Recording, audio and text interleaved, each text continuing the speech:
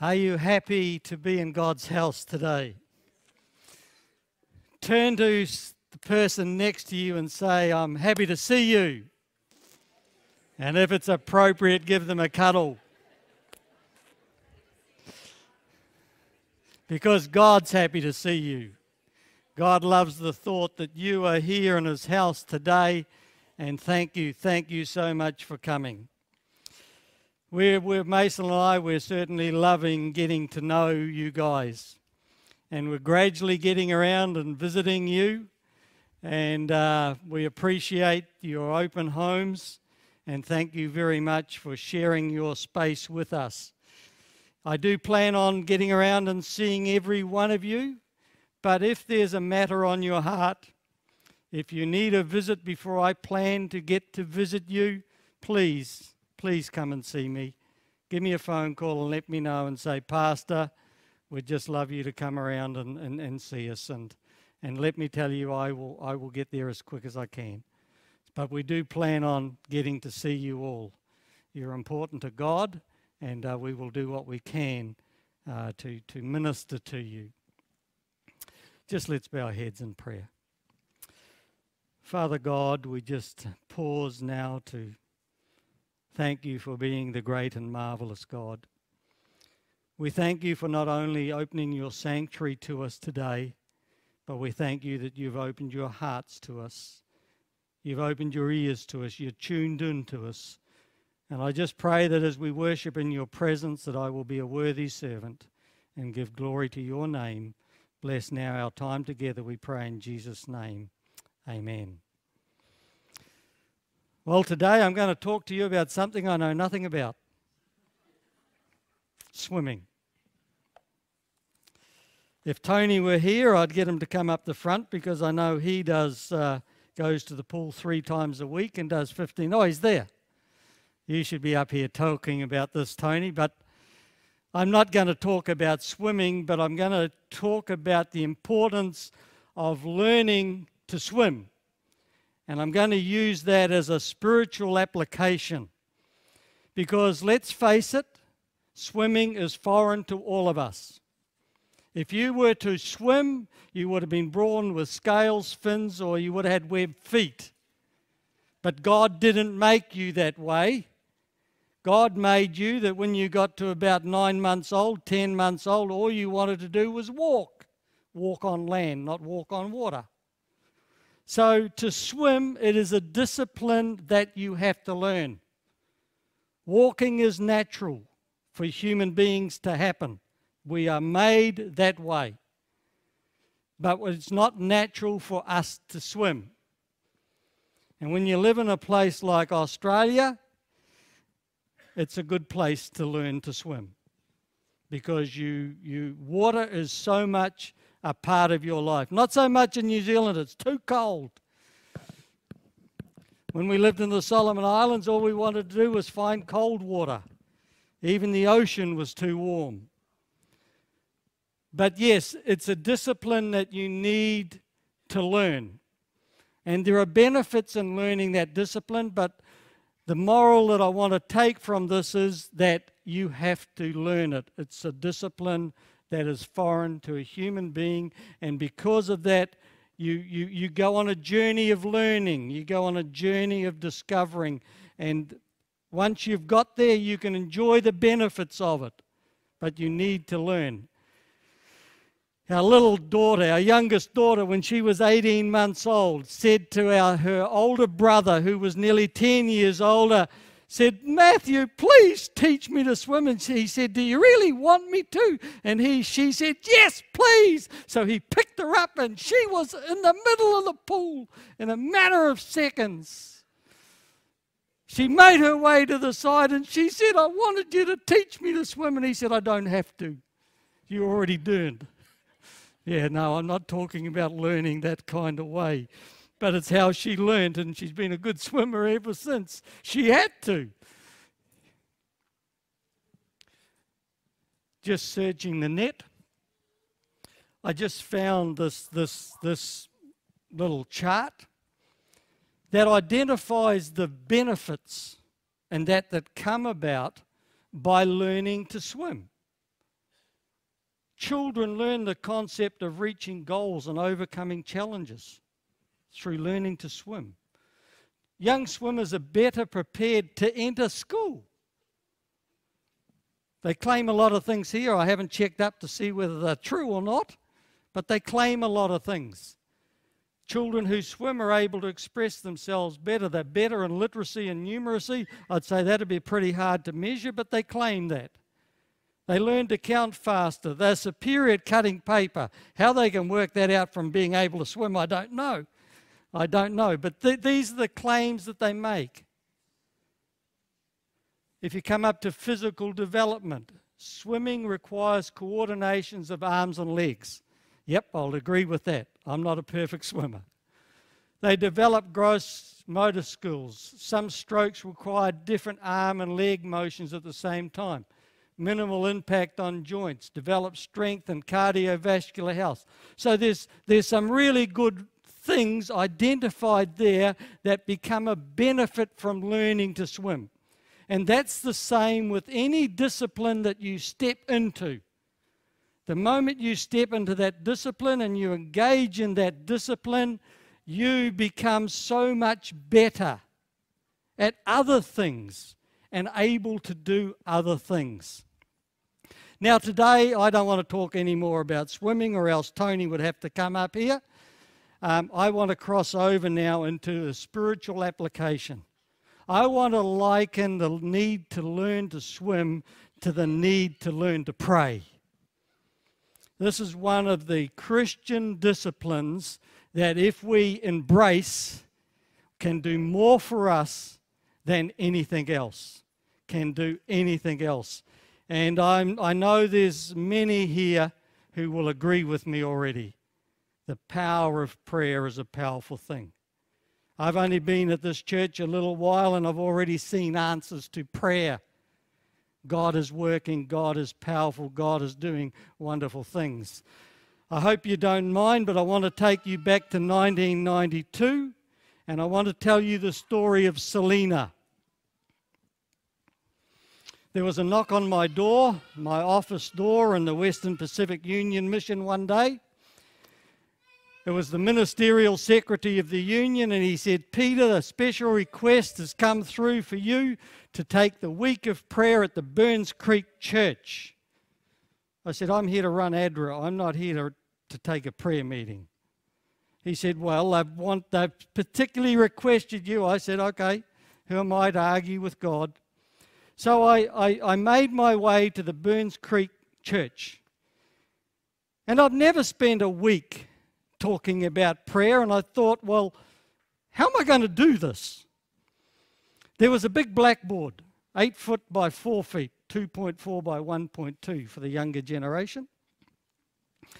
There was this blackboard there, and I thought, okay, I'll wheel that blackboard out, and on the first meeting, I will ask for prayer requests. Okay, so that's what I did. I wheeled this blackboard out and I said to the people, okay, give me some prayer requests, and they did. So I started writing these prayer requests on the board.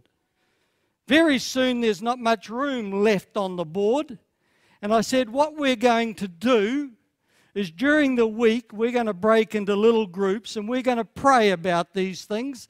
And as the answers come, we're going to rub them off. And they thought, good idea. I was just about to start to present the message of the night when this young boy walked in. And he said, "Master." They didn't call me pastor because I wasn't a pastor. They called me master. They said, "Master." He said, "Master, will you please put up on that board the name Selena?" Okay. "Would you like to explain why you want me to put the name Selena up on the board?"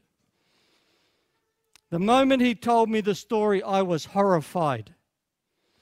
He said, "Selena is a young lady that I've been studying with. She was going to be here tonight. She hasn't known anything about God until I started to study with her a couple of weeks ago. She was going to be here tonight. But just as she was getting ready to leave the house, She stepped out the back door of her house onto the landing. The landing gave way. She fell to the ground. The landing fell on top of her. She is now in hospital, unable to move from the waist down. Please pray for Selena. How would you go, folks? How would you go? We did. Every day for the rest of that week, we prayed. And we would rub names out on the board. We would rub these prayer requests out. We came to Friday night. There's only 2 meetings left. The only name on that blackboard was the name Selena. I felt we were going nowhere. I started preaching.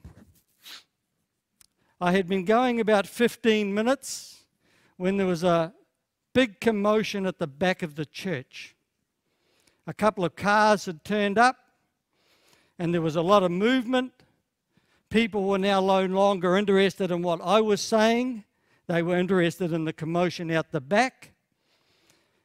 And in a little while, there were these 4 strong guys escorting this young lady down to the front of the church. They had with them a whole lot of pillows, and they put them on the concrete floor, and this young lady sat on the concrete floor. I found out that that was Selena. After the meeting that night, I talked to her. She felt that there was some improvement, but wasn't really confident that she would get the use of her legs. Man, I prayed hard that night. Sabbath morning, went back to the church, and at 11 o'clock began the last meeting. Selena is still the only name on that board. You can imagine what I was doing. While all the preliminaries were going on, I was praying. Just as I began to preach, those same cars came back. And this time, Selena shuffled her own way up to the front and sat on those cushions. I preached. I made the altar call. And without stretching this story at all, because preachers do have the license to do so, but without stretching the story at all, the moment I made the altar call, Selena was the first person to her feet, made her way 15 meters to the rostrum, as if she had never had anything wrong with her body. 3 months later, along with 120 other people, she was baptized.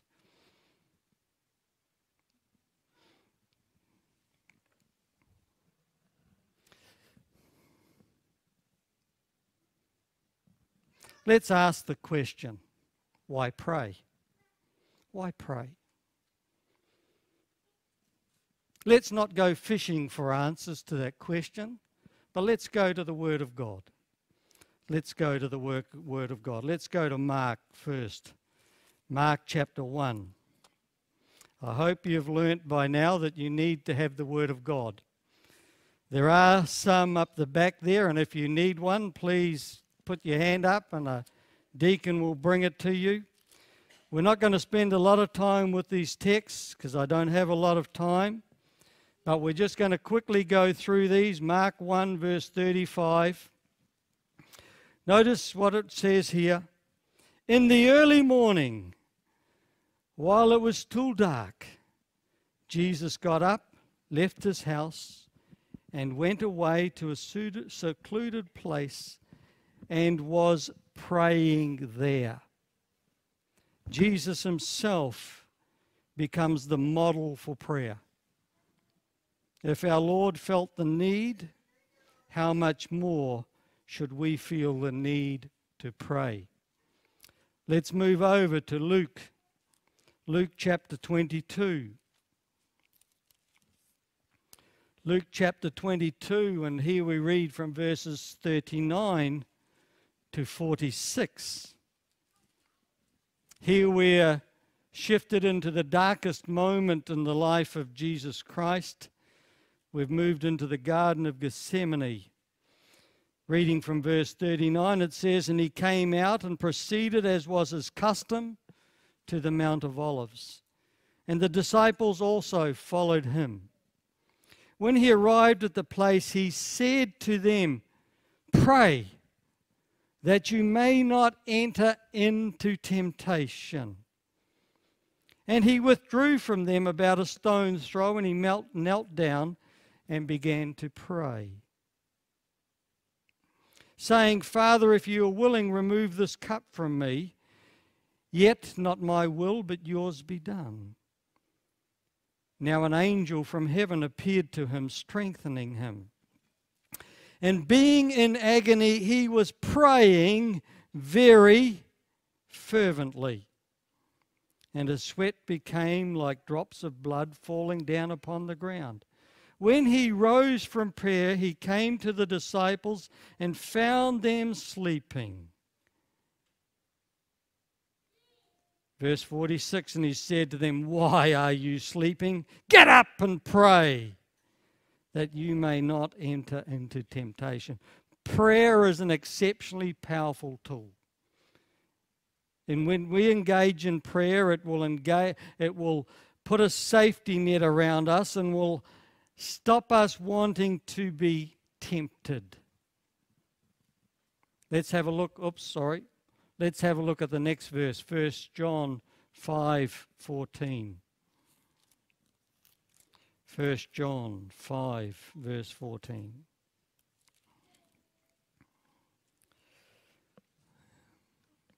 First John 5:14.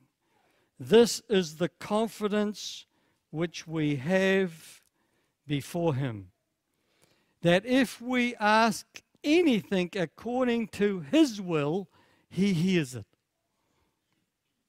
So he not only tells us to ask, he tells us he will hear. This is our opportunity. Prayer is the opportunity to open the windows of heaven, the portals of heaven. It's our opportunity. We need to seize that opportunity. Let's go to an Old Testament passage, 1 Samuel. 1 Samuel. 1 Samuel 12:23.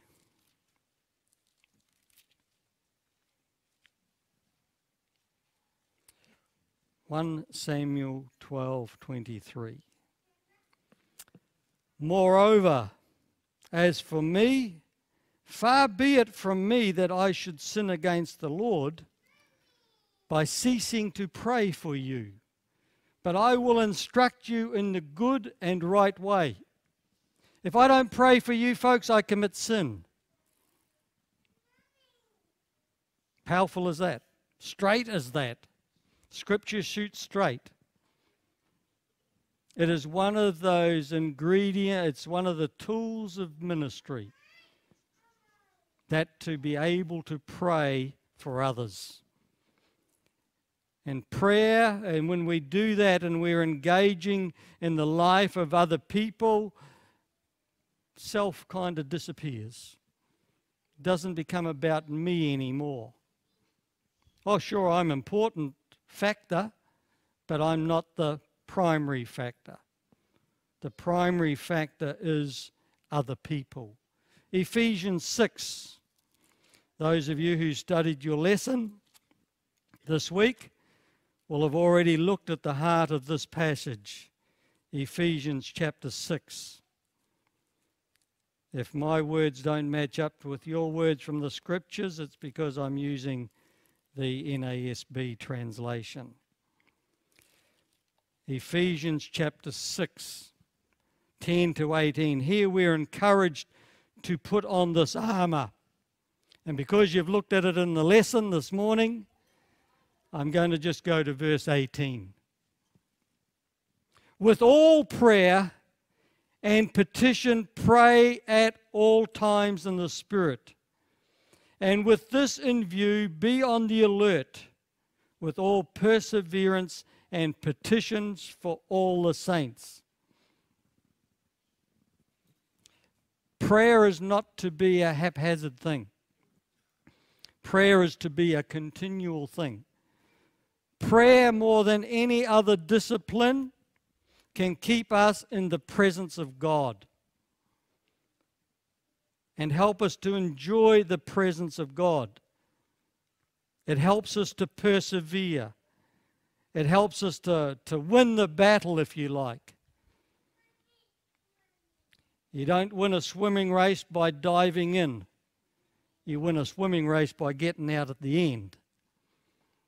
And we need to do that with prayer. And unfortunately, most people engage in prayer and, oh, this is not for me, and put it on the shelf, and then wonder why their spiritual disciplines are falling apart. Let's go to 2 Chronicles 7:15. 2 Chronicles. 2 Chronicles 7:15. If you want these, just give me your email address and I'm happy to send you a copy of the PowerPoint. They're not copyright. I don't own them. I'm willing to share them and happy to do so. 2 Chronicles 7:15. Now my eyes will be open and my ears attentive to the prayer offered in this place. If you pray, you get God's attention. Guaranteed. If you pray, the heart of God is open, the ears of God are open, and if you pray, you get His attention. You get His attention. The easy way to get God's attention is to engage in prayer. Let's have a look at one more as to why we should pray over there in the book of Hebrews. Hebrews chapter 7, verse 25. Hebrews 7:25. Therefore, He is able also to save forever those who draw near to God through Him, since He always lives to make intercession for them. Just as we are interceding, just as we are engaging, God is also interceding. Tell Him what you want, He's going to sit up and listen. And He's then going to intercede in answering that prayer. But if He doesn't know what you want, how does He know what to do? How does He know what to do? So in summary, these are the things that we found. Why pray? Jesus did. Jesus did. We pray to help overcome temptation. Praying to God will stop your mind wandering into the unsafe places. We also pray to God to understand God's will. We pray for the sake of others. It is a weapon of warfare, and it's a powerful, powerful tool. It will defeat the enemy. From Chronicles, we learn that it will facilitate revival. It'll wake us up. It'll stimulate our own growth, cause us to enter into a journey and get the benefits of that. And we learn from Hebrews that it gives us access to the throne room of God, the powerhouse of the universe. Great place to be, isn't it? In the throne room of God. How to pray? How do you pray? How should you pray? What should you pray? Well, We don't even have to guess the answers for this. These have already been given to us. Let's have a look in Philippians. Philippians 4. Beautiful chapter, one of the most beautiful chapters in Scripture. If you want a chapter that's going to give you a lot of hope and a lot of courage, read Philippians chapter 4. Here in verses 6 to 7 we read, "Be anxious for nothing." Who's stressed out at the moment? Whose life is not travelling where you would like it to be? Who's got a few dark moments, dark patches on the horizon? Follow the counsel of the word. Be anxious for nothing, but in everything by prayer and supplication, with thanksgiving, let your requests be made known to God. And the peace of God, which surpasses all comprehension, will guard your hearts and your minds in Christ Jesus. Just put it out there, folks. Just put it out there. There's no set script. Just put it out there. The Lord's Prayer gives us 3 basic principles. Acknowledge God, pray for others, and then let Him know what you want. That's the basic premise of prayer. Acknowledge God, pray for others, and then put yourself in there and ask God to be with you. James 4, 7 to 8. James 4, 7 to 8.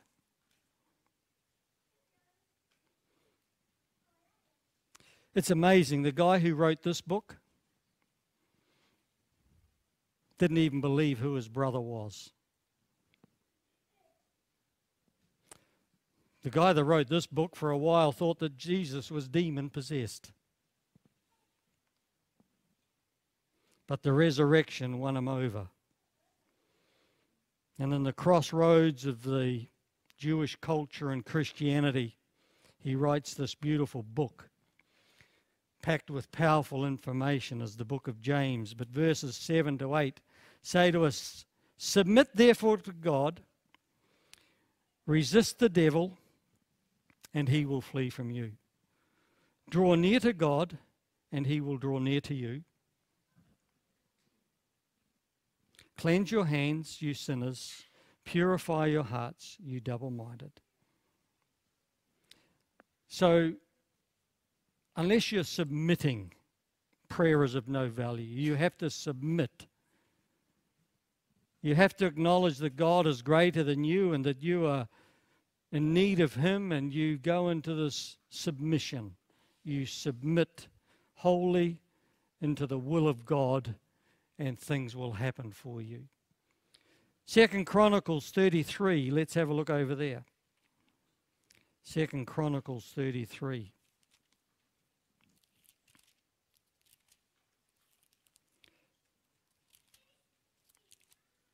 Second Chronicles 33, verses 12 and 13. When he was in distress,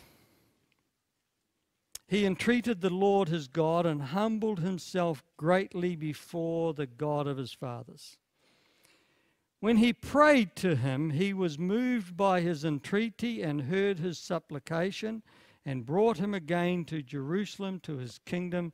Then Manasseh knew that the Lord was God.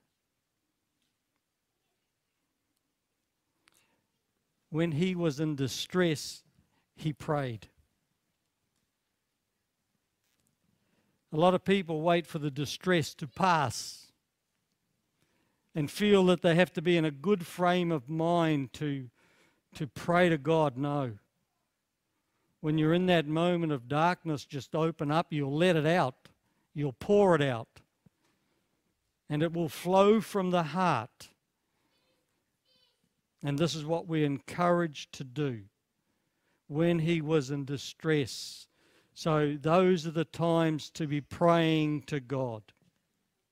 Hebrews 4:16.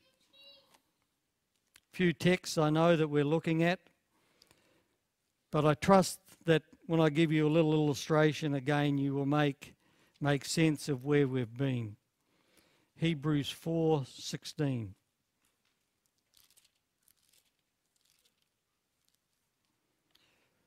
Therefore, let us draw near with confidence to the throne of grace, so that we may receive mercy and find grace to help in the time of need. When you pray, never doubt. God's going to give you an answer. I can guarantee it. But has God answered every one of my prayers? I have to say no, because He had the right to say no. And no is an answer. Just as yes is an answer, no is an answer. But sometimes, you know what? God takes another approach. He says, I like your prayer, and I love what you've asked for, but I want you to wait a little while. Because we've got a little bit of growing to do. We've got to be ready for when God answers the prayers. You know, a lot of times when we pray, if God answered then, God would shatter us because we're not ready for the answer.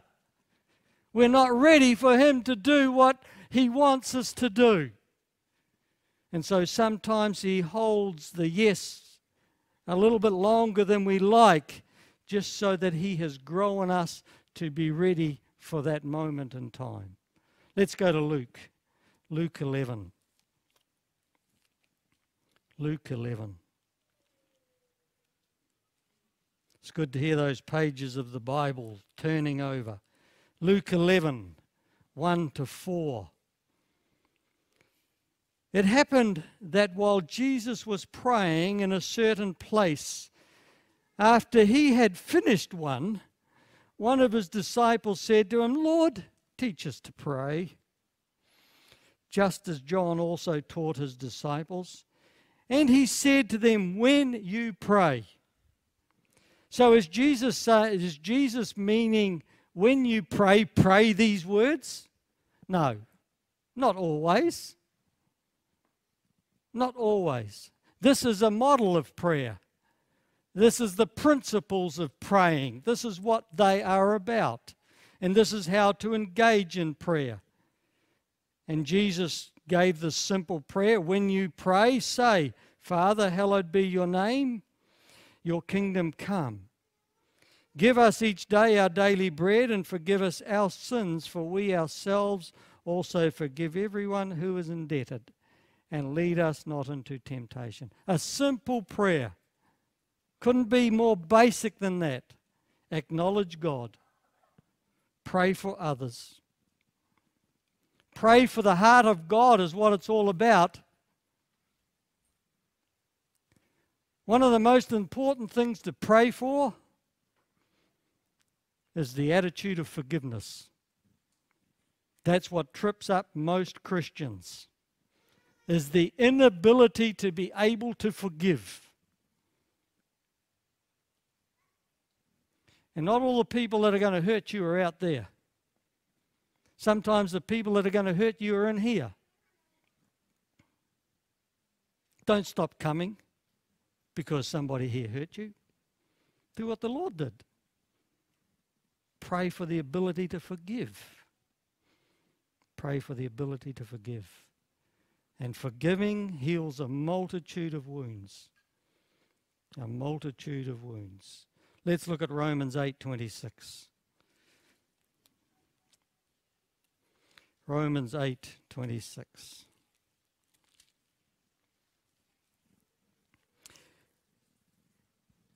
In the same way, the Spirit also helps our weaknesses. It's a weakness to pray. It's a weakness to be able to pray. But notice what it says to us here.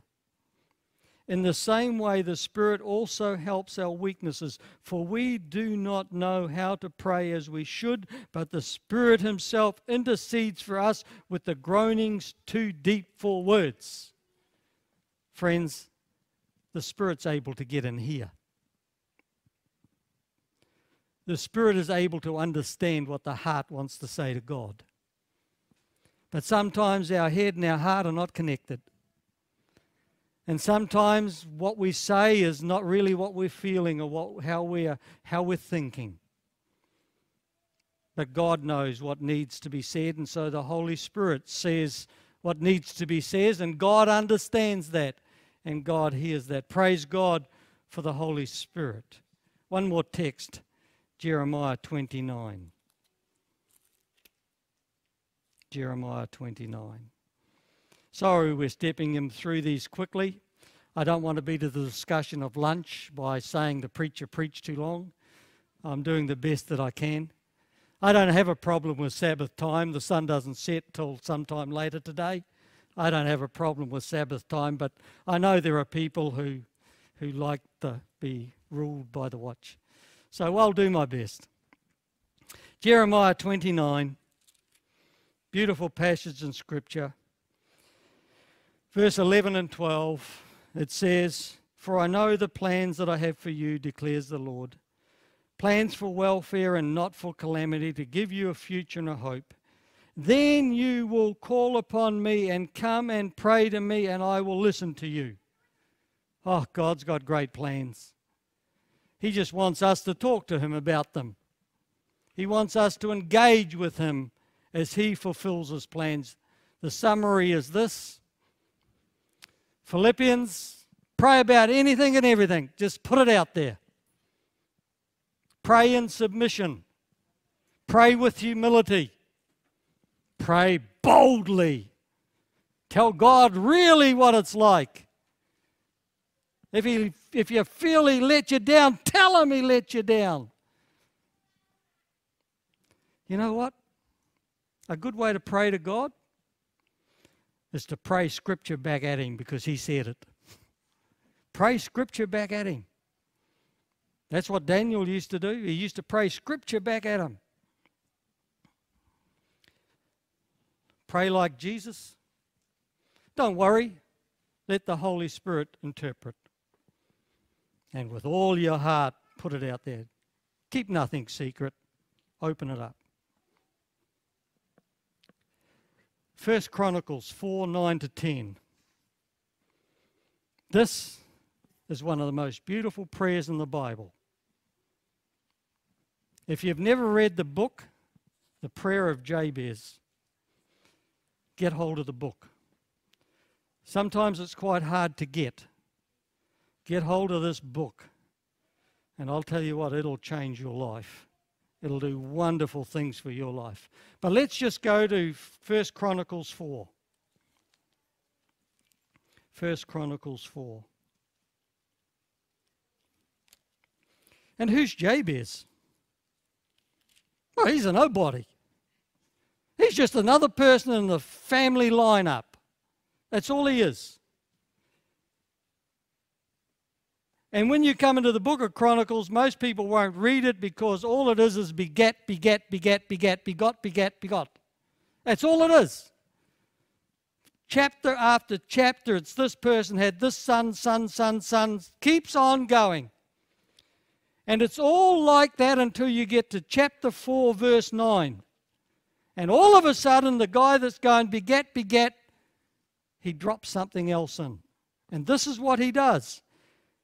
Jabez was more honorable than his brothers, and his mother named him Jabez, saying, because I bore him in pain. We should all have, guys, we should all have the name Jabez, because I think we all caused our mothers pain. But it just tells us that he was more honorable than his family and the rest of the people. Look at verse 10.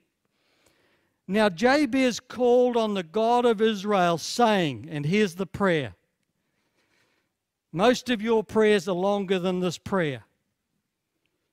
Oh, that you would bless me indeed and enlarge my borders, and that your hand might be with me, and that you would keep me from harm, that it may not pain me. That was his prayer. I don't know if he had 10 children or 20 children. I have no idea. But all he did, he prayed to God and he said, God, extend my borders. Don't harm me. In other words, God, do what you're good at doing. Look after me. Watch over me. Provide for my household.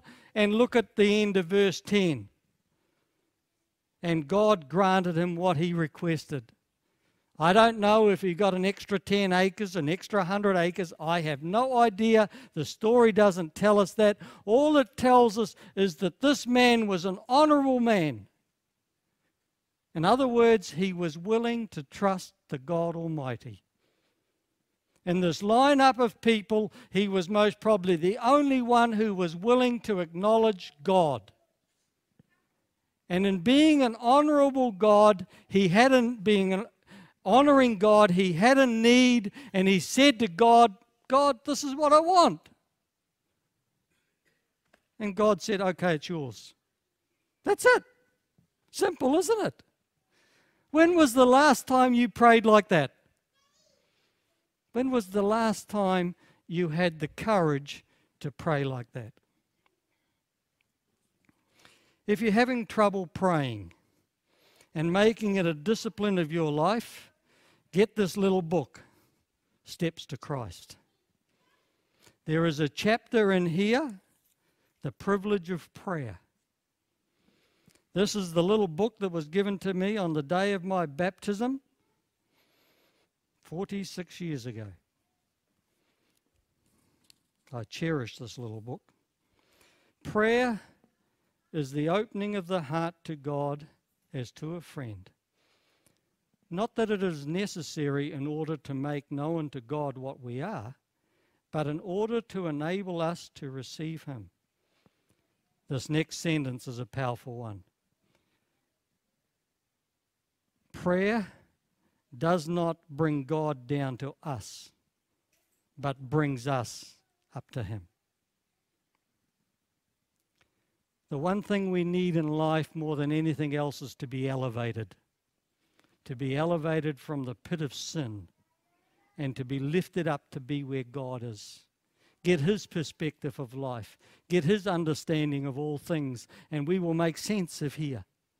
But if all we do is stay down here and don't rise up to be with Him, this won't be a beautiful place. We can make this place much richer, much more beautiful when we engage in prayer. And I want to encourage you to engage in prayer. If there's anyone here that would like prayer, special prayer after the service, please see any of the prayer committee, the prayer coordinators. Please see any of the elders. Come and tap me on the shoulder and we'll find a quiet place to pray. That is something we're going to offer you every Sabbath. From now on, if you need prayer, just tap us on the shoulder and we will meet you for prayer, because we want you to plug into the power of prayer. Plug in. You've got to do something. You just got to plug in and turn on the switch. Father God, how beautiful it is to know that you're a God that wants to hear from us. How beautiful it is to know that you want to know what we're feeling, what our needs are. And Lord, you have opened the portals of heaven to receive our requests and to answer them according to your will. I pray, dear Lord, that from this day on, Alstonville, the people of Alstonville, the church members here are annoying you so much that you almost get to the point of being frustrated because you don't know what to do. Oh Lord, just give us the strength to call upon your holiness, to seek your forgiveness, to seek your grace. May you bless this place because of the prayer that ascends to the courts of heavens. We pray in Jesus' mighty name. Amen.